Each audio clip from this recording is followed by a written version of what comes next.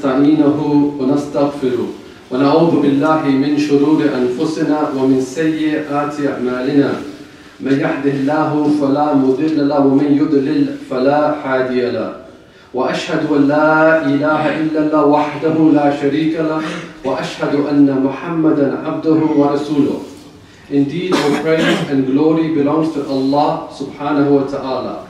We praise Him. We seek His aid and His forgiveness. We seek refuge with Allah from the evils inside of us and from our evil actions.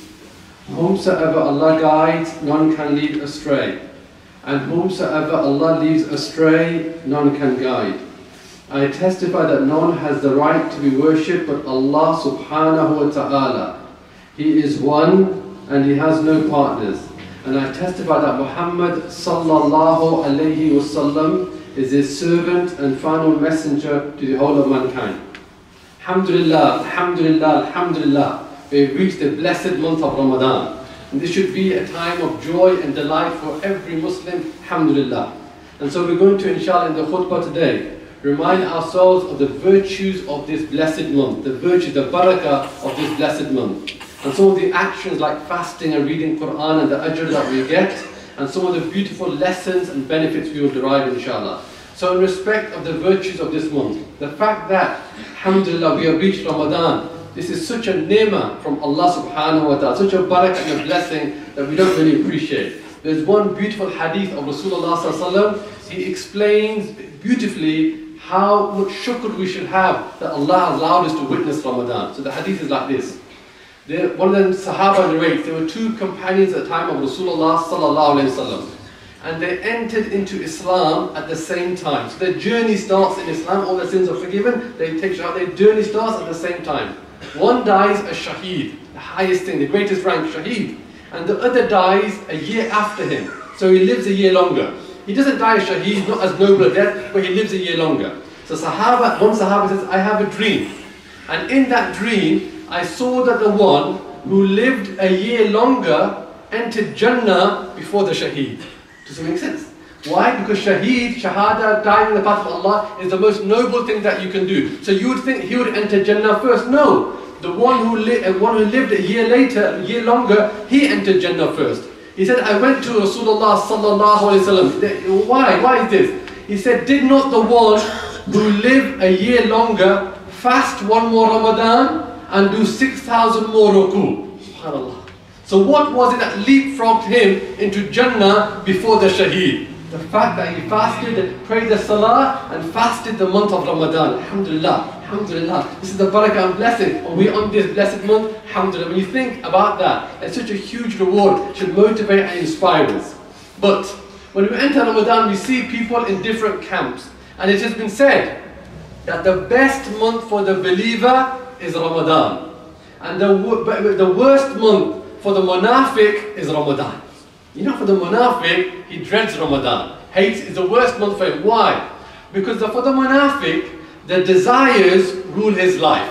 All he does is rules, and what's the strongest desires is to eat and drink, the most base of desires. We need it, we have to do it obviously, but this what inspires his whole life. This is why we see on the TV all these cooking programs, everything is about food, food, food. So if that's your life, if that's what you focus your life on, Ramadan is so dreadful. Imagine, 14 hours, I can't eat, I can't drink. And if your stomach is the most important thing, Ramadan is the worst month for you. You're munaf. This is a sign of that. This is why when you speak to non-Muslims, they find Ramadan so difficult. This is understandable from a non-Muslim point of view, because obviously they don't have iman. It's understandable.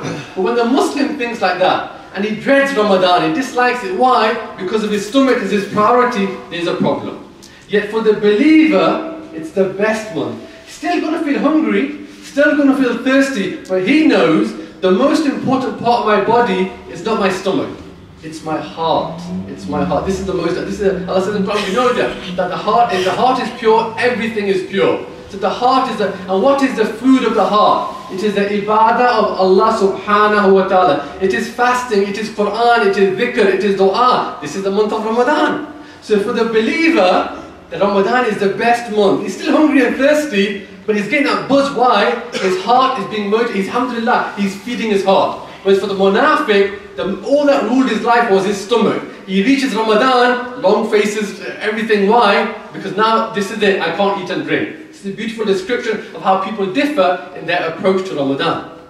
The barakah of Ramadan. We know the reason that we've been created. Allah says, I did not create the jinn and the mankind except to worship me. The reason we exist is to worship Allah subhanahu wa ta'ala. Yes, you're our father. Yes, you're a bus driver. Yes, you're this and that. You're a mother. But these are secondary to your purpose in life, which is to worship Allah subhanahu wa ta'ala. In the Quran, I didn't create you except for you to worship me. This is the month of ibadah. In the 12 months of the year, which is the month where your ibadah is better than any other month? Everyone will say Ramadan. In the Ramadan, the believer, even the good Muslim, is at a higher level. In the Ramadan, the sinner sins less in Ramadan. This is the barakah of Ramadan. Everyone goes a higher level. This is the wings of Ramadan. You see people, they don't pray, they don't do anything. When Ramadan comes, they start fasting. Alhamdulillah, alhamdulillah. We don't mock those people, we don't ridicule them, we don't say, what's the point, you're fasting, you don't do anything. No, alhamdulillah, alhamdulillah, they're fasting. My brother now, you need to pray as well, etc., etc. This is the barakah of Ramadan. Somebody said to me, look, you don't know many people drink alcohol and do drugs. I said, I know many of these people.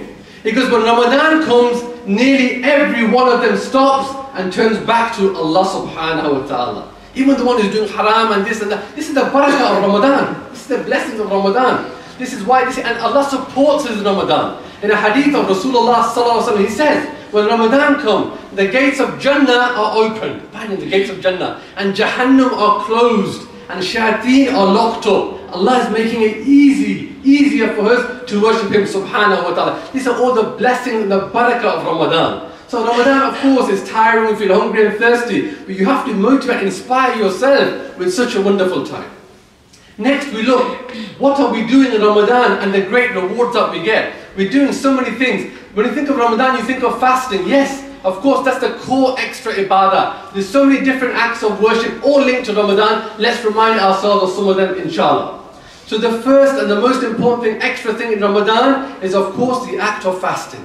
And what a huge reward you get. In a hadith of the Prophet sallallahu alaihi wasallam, he said, there's a gate of Jannah called Bab al-Rayyan. Imagine Jannah, where you're going to live forever, never hungry, never tired, never thirsty. And it's got gates. And one of those gates is the gate of Jannah. Bab al-Rayyan is the gate of Jannah. And it should be said, call those who enter the fasting ones. The ones who fasted will be called and they will enter through this gate. Imagine your name is called Muhammad or Bilal or Fatima or Rubina. Come! Enter into Jannah, into the Bab and through this gate. Why? Because of your fasting. And when the last one has entered, that gate will be closed. SubhanAllah. Imagine, just imagine, on that day you're entering into Jannah. Why? Because of what you're doing right now. Because of your fasting. Ameen. May Allah make this all of us. Ameen. Alhamdulillah. This is a barakah, reward of fasting. Can you think about that? In another hadith of the Prophet sallallahu alaihi wasallam, he talks about the reward of fasting. Very special. He said every act of the son of every good deed is rewarded many times over, up to 700 times. It's the rahmah of Allah. So you do something, Allah rewards it many times over. Then he says, except for fasting. It is for me and I will reward it. Something special. All the good deeds and fasting, it's for me and I will reward it. He stays hungry and thirsty for my sake. Allah's reckoned, he stays hungry and thirsty for my sake. There is 2 times of joy for the fasting person. When he opens his fast, look at the practical mercy of our religion. Alhamdulillah. When we open our fast, it's a moment of joy. You see, alhamdulillah. So hadith says, 2 times of joy for the fasting person. When he opens his fast and when he meets Allah subhanahu wa ta'ala. Imagine again, taking you back to Akhirah. The first hadith was about Jannah. Take it again to Akhirah. When you meet Allah subhanahu wa ta'ala, there will be a moment of joy for you. Alhamdulillah. The fasting will come. It will support you. Moment of joy. And the smell coming from the mouth of the fasting person is better with Allah than the smell of musk. SubhanAllah. That smell that comes out and you think is dry and it's putting people off. With Allah Azza wa Jal, that smell is better than the most beautiful musk. Alhamdulillah. And we're earning all of this. So although we're looking tired, except all of this ajr we're getting, alhamdulillah, because we're fasting today. This is the barakah and the rewards of fasting. Ramadan is not just about fasting, it's about much more than that. The next thing I want to mention is the importance of Qiyam, or praying the Taraweeh prayer. In a hadith, the Prophet ﷺ said, whoever stands in night prayer, the Taraweeh prayer, whoever stands in night prayer with Iman and hoping for reward, all of his sins will be forgiven. Look at that ajr. It's like the wind is coming here. Look at the reward we're getting. All you, inshallah, your sins will be forgiven. Why? You stayed up in salah, qiyam, with iman. You've got iman and hoping for reward. See, ask, oh Allah accept it. Hoping, may Allah accept it. Alhamdulillah. So this is the qiyam. So it's very important. We pray the Taraweeh prayer. We come, of course we can pray at home. When you come in the masjid, you see the brothers pray by the imam. He's reciting more Quran. But it's important. You get the ajr of praying in Jummah for the Salat al-Isha. So it's important we pray the qiyam. Very important. But one of the mistakes that people do is that they make all of this effort to pray the qiyam and then they don't care about their compulsory salah. This is wrong. What is farad comes before what is voluntary. So you must pray your farad, is more important. Muslim, you must pray your farad salah and you are encouraged to pray the qiyam, and inshallah your sins will be forgiven. So this is the month of fasting, the month of extra salah, and it is the month of Quran. Allah describes in Quran itself, that Ramadan is the month in which Quran was sent down. So Allah, this is the pairing. Ramadan is paired alongside with the Quran. And we see another important linking in the hadith of the Prophet sallallahu alaihi wasallam. He says on Yawm al-Qiyamah, fasting and the Quran will intercede on Yawm al-Qiyamah. SubhanAllah. Imagine, fasting and the Quran will intercede on Yawm al-Qiyamah. Fasting will say, he stayed hungry and thirsty for my sake, let me intercede. So what we do now, our hunger and thirst, fasting, the psalm will speak in a manner Allah decrees, and fasting will say, he stayed hungry and thirsty for my sake, let me intercede. And Quran will say, he stayed awake at night for my sake, let me intercede. And they will be allowed to intercede. SubhanAllah. Imagine, there is you. There is Allah subhanahu wa ta'ala, there is malaika, there is Quran, there is fasting. Imagine the scene that you're in. Alhamdulillah, when you're petrified and you need someone who will intercede on my behalf, who will say anything on my behalf, and the fasting will come. The fasting will come, fasting will speak, and Allah say, he stayed away, he struck, Quran will speak. Alhamdulillah, alhamdulillah, alhamdulillah. Who will not spend the night reading Quran? It's the ajr of Quran. Alhamdulillah. Ramadan is the month of Quran. So we're fasting, we're praying extra salah, we're reading Quran, we're making dua.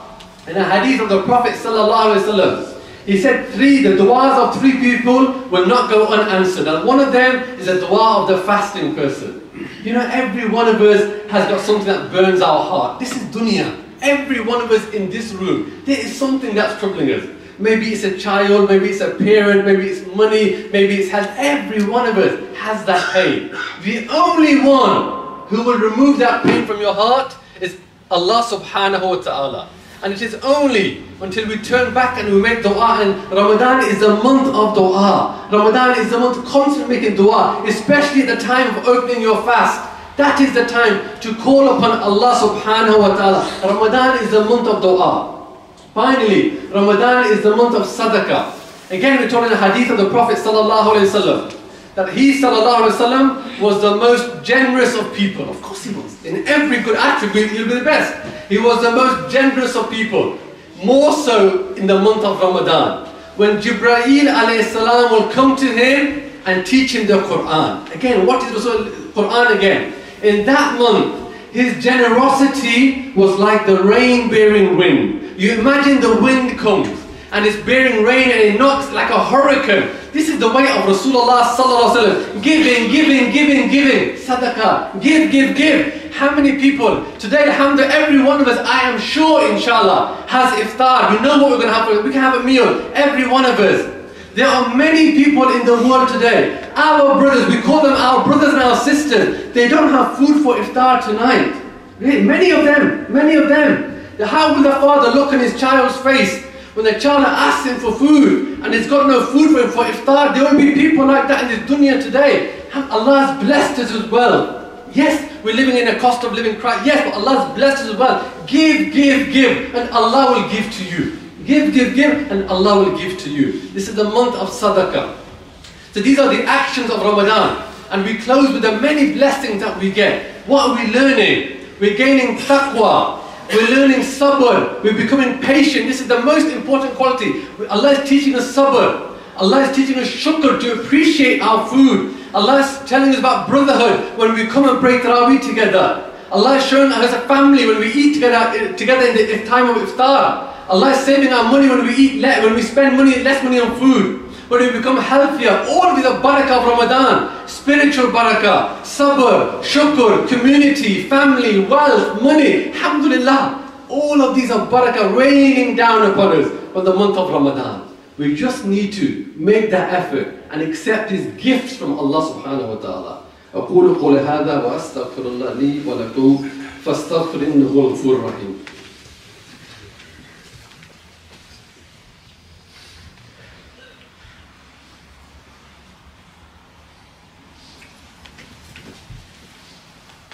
Alhamdulillahi Rabbil Alameen, as-salatu was-salamu ala Rasulil Kareem.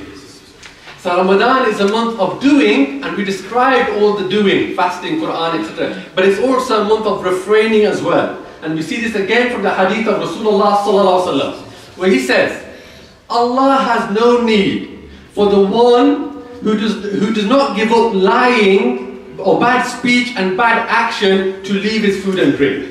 Meaning, it's not just about leaving your food and drink. You have to stop your bad speech and you have to stop your bad action. So Ramadan is the month of stopping and cutting out all of that sinful behavior. We all do sins. Maybe we lie. Maybe we look at haram. Maybe we listen to haram. Maybe we do this and that. This is the month of doing the good deeds and cutting out the bad deeds. Whatever that thing is, this is the month of that. Struggling against your nafs, pushing yourself. And the scholars have described fasting of different levels. The most basic fast is what we're doing. No food and drink. Fasting more than that is the fasting of the eyes, the fasting of the ears, the fasting of the hands. And higher than that is the fasting of the heart. So this Ramadan, we need to do the good things and less of the things that don't benefit. This is important. We need to do less work in Ramadan. Ideally less study in Ramadan. Obviously we have to work and study, but more time on ibadah. We should be minimizing social media. We should be saying from now, I'm not going to use Instagram and Snapchat and Facebook and etc. I'm going to fast from this. Because so much of our time is spent on these things. We should be doing less sport. We should be doing less socializing. We should be giving time for ibadah. This is the real one. He wants to do all of these things. Something has to go. Something has to give. But if you're working the same, and studying the same, and socializing the same, and social media the same, where is your time for your ibadah? You think you're going to, no, you're not. You're going to feel so exhausted after day 5, I can't carry on anymore. This is the way. So Ramadan is a month of doing the good and lessening of the evil. And Allah has assisted us. The shayateen of the month, they are locked up in this time. So this is the time everyone thinks, what is the evil that I do that I'm going to minimize and remove from this Ramadan? So this Ramadan is my best Ramadan, inshallah. Allahumma ighfir lana dhunubana wa kaffir lana sayyi'atina. Allahumma qina adhab ad-dunya wa adhab al-akhirah. Allahumma aghfir lil mu'minin mu'minat wal muslimin muslimat. ربنا آتنا في الدنيا حسنة وفي الآخرة حسنة وقنا عذاب النار وأقم الصلاة.